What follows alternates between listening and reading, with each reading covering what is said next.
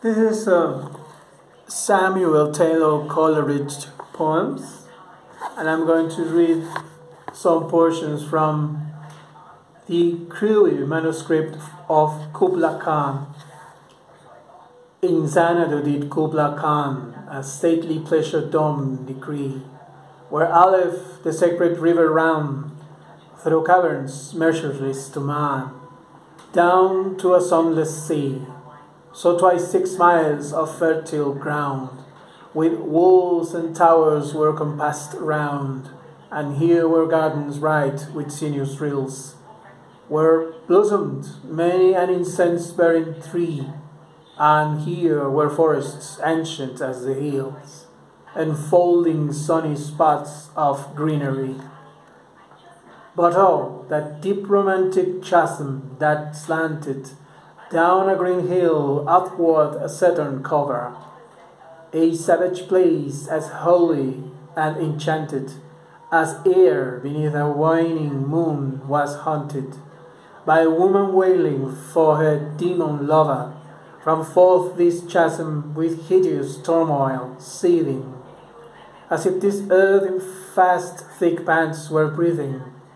A mighty fountain momently was forced, amid whose swift half-intermitted burst huge fragments vaulted like rebounding hail, or shabby grain beneath the thresher's flail. And mid these dancing rocks at once and ever it flung up momently the sacred river, 5 miles meandering with amazing motion. Through wood and dale the sacred river ran, then reached the caverns measureless to man, and sank in tumult to a lifeless ocean. Amid this tumult Kubla heard from far ancestral voices prophesying war. The shadow of the dome of pleasure floated midway on the wave, where was heard the mingled measure.